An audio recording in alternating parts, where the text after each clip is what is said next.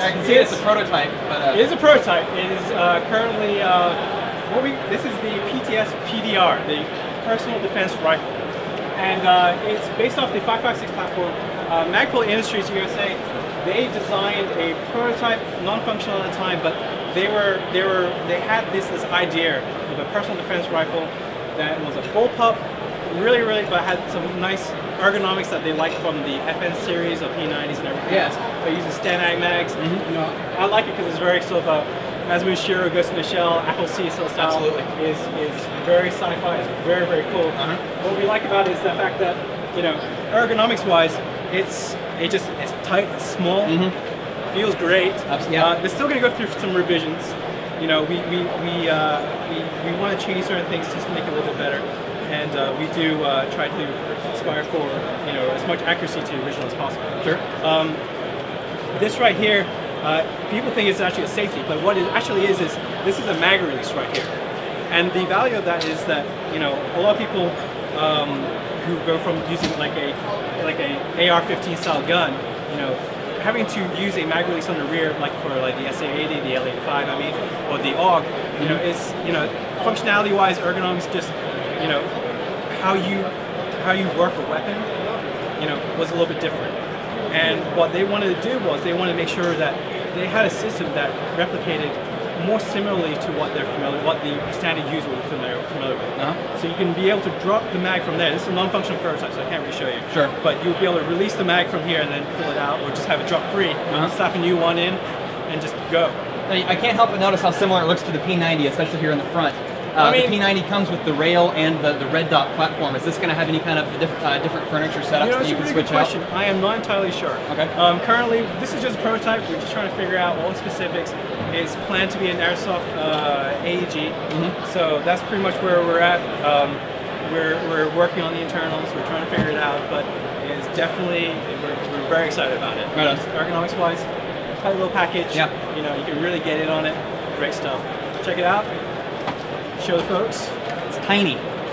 It is tiny. It feels like, I mean, it feels like a pistol with a foregrip, really. I love this muzzle brake. I mean, I don't know if you guys want to get close up on that. Yeah. It's a pretty vicious style looking muzzle brake. It's pretty badass. Yeah. Right on. Thank you. Okay, so what's this? You've got this briefcase looking thing sitting on the table, and I want to pretend that I don't know what it is.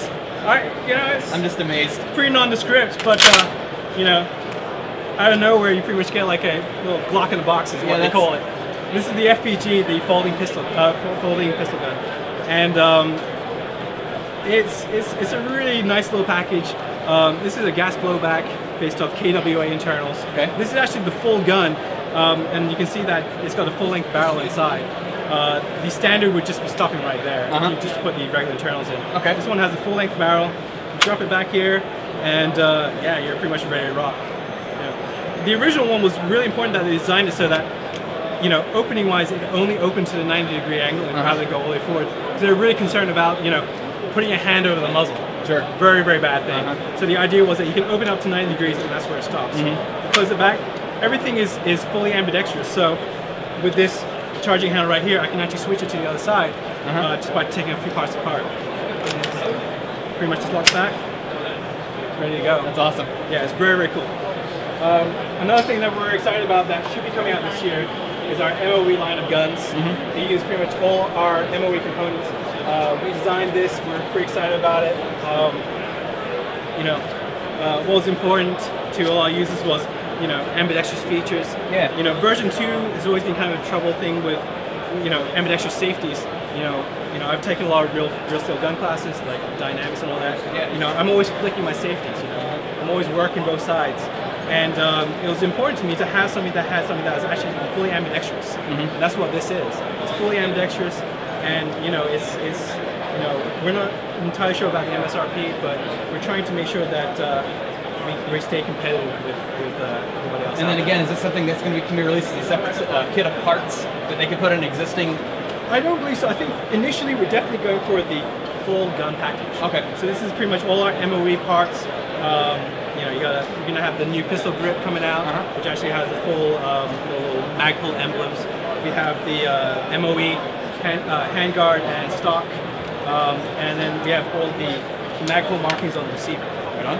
So we're pretty excited about that. All steel, all metal receiver. And later this year, we'll probably be coming out with a sport line, which have a plastic receiver, but very, very similar parts to try and make sure that we're accessible more to the to people who are more budget minded. Absolutely. Yeah. That's all right, pretty much it. Alex, it's been great. Thank you very much. Thanks for talking with us.